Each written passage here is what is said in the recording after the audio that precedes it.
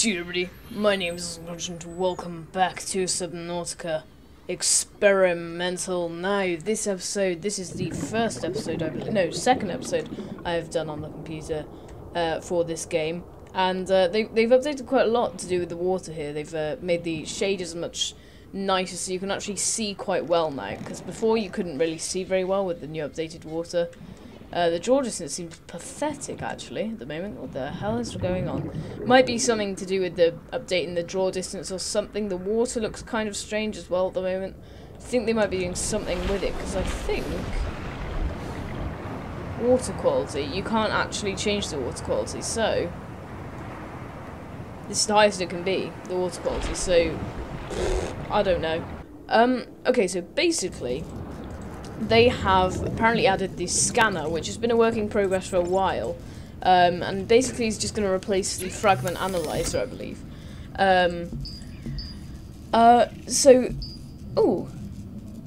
Oh, there it is. Handheld spectroscope scanner for recording atomic level information on targeted entities. So, again, quite a complicated word there. It can add alien biological information to the databank. So the databank, I think, is here. Oh. Okay, let's have a look. Okay, so Aurora mining vessel overview. Mission 3 exploratory mining operation. Crew command team 11, engineering team 57, support crew 30, and passengers 3. Wow. Okay, so they had dark matter, ion drive, engineering section, 0.25 cubic kilometers for storage, habitation section. Okay, so standard 2-berth emergency life pod. So dimensions and stuff. You can pause any of this at any time if you want to read it yourself. I won't read all of it, but I'll read some of it. Standard provisions, so I'm guessing this will be the stuff in the future that will come in the thing, because it would make sense for there to be certain stuff in it. So 2 environmental protection suits, 1 handheld spectroscope scanner, which is what I have now, ready to eat rations, drinking water, emergency medikit, flashlight, emergency flare, and assorted replacement parts. So that makes sense. So we have equipment, we have some stuff about our equipment, so you can pause some of this. So this is the AEP suit, which is the suit that we're currently wearing anyway, and it basically gives us all of this heads-up display and stuff. So that's really cool. So there's a welcome, there's a readme.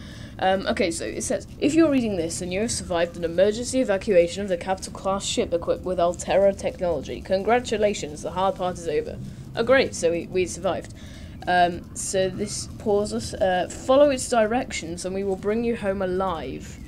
Your personal and work files have been encrypted and may be retrieved at a later date by a licensed engineer. Ooh. Okay. So these are the survival checklists. Again, you can pause these. Mentor's general guide. Okay. Right, what is this here? These are acid mushrooms. Can we scan these? It says ready to scan. Oh, right click. Oh, that is cool. New encyclopedia data added. New encyclopedia data added. Alien life forms? Flora. Acid mushroom. Oh, wow, so it actually tells you stuff about it. Inedible but exploitable in battery fabrication. Nice. Again, you can pause this if you want to read any of this. We'll scan a few alien life forms, see what it says about them. There's an air sac right there.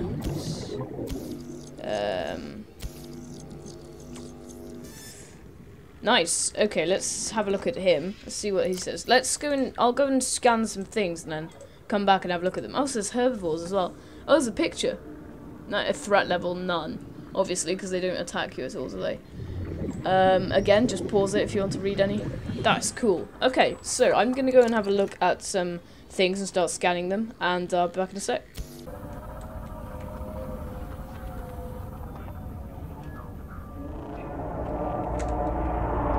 Oh god. I think I'm in Reaper territory here. I didn't really mean to come here. Oh god. Haven't heard that scream for a while. Oh wow, that looks so cool, that effect. Oh, also I found a cheat. I looked online for if there's any cheats for the scanner, because I remember that for building there's fast build and So there is a fast scan for scanner, which you just type in fast scan, one word, and it works. Oh, hang on, these little things here. These look like, are these scannable? Drooping stingers, not dropping stingers. Okay. Oh, this is a cool hole. I don't think I've ever been in here before. Oh, one of you. Hello. Oh, I thought you were called jumpers. Oh, they've renamed them. Shuttlebugs. Nice. Okay. Oh, Reginald's. Nice. Oh. Jelly Ray. Oh, and I've also noticed if you don't have it, selected, if you go over to something you haven't scanned yet, there's an information sign that comes up, which means you haven't scanned it, which is really useful. So there's an eye. See if we can find an oculus or maybe a crab snake. I'm not entirely sure. There's a crab snake down there, but I don't know if there'll be anything about the crab snakes. Okay, I don't think you can scan them. Because I simply cannot find a way of being able to... No, I don't think you can. Here we are. This is familiar. Oh, that's scary. Oh, God. Oh, my. They look like ghost fish. Hello. Can I scan you? Deep shroom. Oh, yeah, there's some deep shroom, bro. Are they called spinefish? Oh, that's weird. Oh, no. Oh, that makes it... Oh, God. Oh, God, those two creatures in one frame then gave me the creeps, because one has, like, you can see through him, and then the other you can... Oh, that was weird.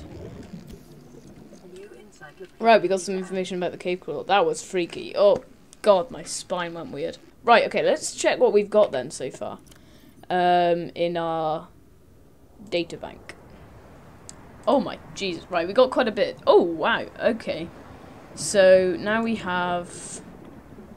Structural analysis, scattered wreckage. Okay, you can pause if you want to read that. Planetary geology. Oh, so you can, yeah, because you can scan the limestone outcrops, so I'm guessing, yes, it tells you what's normally in them, so titanium and copper. So if you scan a sandstone one, it'll tell you silver or gold. Stuff like that. That's quite cool. Okay, let's go through the fauna, because I know you guys will want to see that. I won't read through all of them, but I'll kind of let you read them if you want to pause the video. Oh, there's a nice picture of the biter. Small aggressive specimen, 94% muscle, 4% connective tissue, 2% brain. Right, so pretty small. Lethal without proper precautions. Try not to bleed. Okay, right, that's probably good advice. Sand shark. Herbivores up to twice its size. Ooh, God, that's weird. Avoid suspicion and sand clouds. Oh, suspicious sand clouds. How did I get that wrong? Stalker, streamlined predator. God, that's a weird picture. He looks kind of purple there. I didn't know he was purple. Natural predator of the peeper. Coerce or avoid. There you go. What's coerce mean? I've heard it before, but I can't remember what it means. Air sac. We've read that. Boomerang. Twin fins. Edible, meager but reliable. Aye. 90% of the body mass is ocular. Wow. That's cool. Gary fish. Slow moving and curious herbivore. Not as edible as it looks. Oh, that's a shame. Whole fish. Reliable cave food. Not entirely sure what the hoop thing is. Unpredictable maneuvers, apparently. Hoop fish. Edible but meager, again. Hoverfish. Edible. Yes, they're quite good, aren't they, for eating. Jelly ray. Light up surrounding areas for foraging, ward away predators. Yes. Inedible. That's a good assessment. Peepers. Overdeveloped side-mounted eyes. Yeah, we already knew that. They're highly overdeveloped. Rabbit ray. One of my favourite creatures in the game. Inedible but friendly. There you go. Reef bag. Nice picture. Armour plating.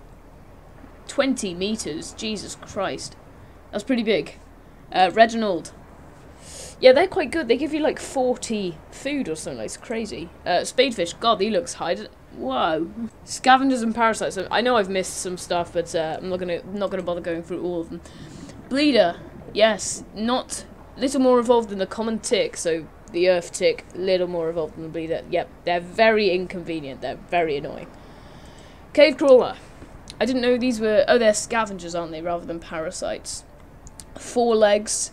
Okay, so the eye is a gas exchange membrane, so they breathe, basically, I know it's not breathing, but they respirate, or whatever it is, through their eyeball, which is quite strange.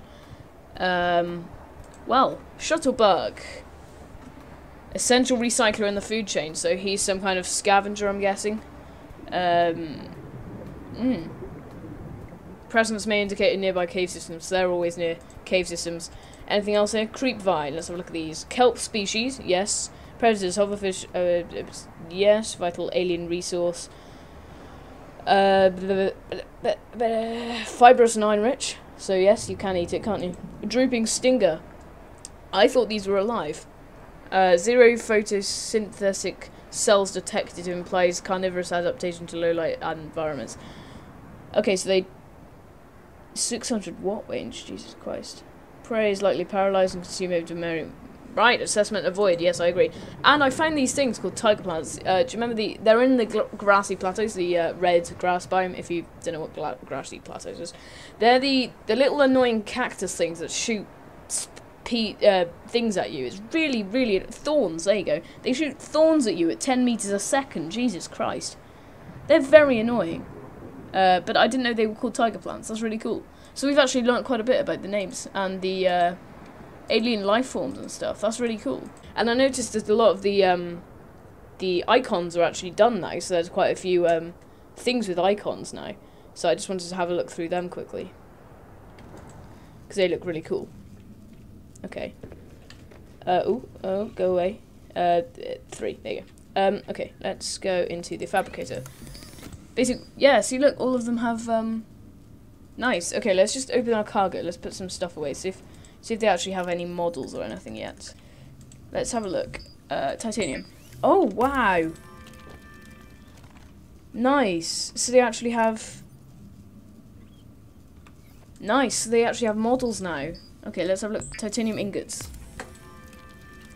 So I thought titanium ingots would... that doesn't look like the bar. Oh, I don't think they should be that shape, because they're circle. They're silicon rubber. Oh, nice, it's actually a roll of silicon. That's really cool. Okay, what else? Glass. Nice. What else we got? Bleach. Oh, it's in an actual bottle. Wow. Okay, and they have little descriptions that come up in the bottom. Lubricant. That's in a bottle as well. Ah, nice. This is really cool detail. Magnesium. Oh, they look cool. They're nice textures. I like that. Lead. Lead balls. Nicely done. What else we got? Enameled glass. Nice. What else we got? Plasteel ingot. Nice. Computer. That is a huge computer chip. Was that like Intel or something? What? Floating. These weren't here. These weren't here a couple of weeks. Floating waterproof lockers.